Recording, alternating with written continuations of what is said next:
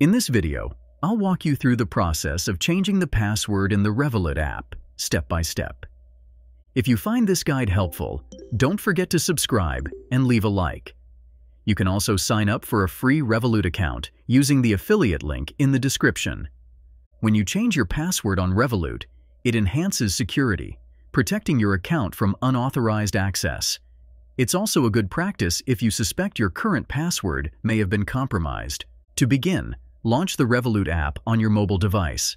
Once the app is open, direct your attention to the top left corner of the screen, where you'll see your profile icon. Tap on this icon to enter your profile settings. This will take you to a page where you can adjust various aspects of your Revolut account. From here, look for the option labeled Account and tap on it to proceed to your account settings.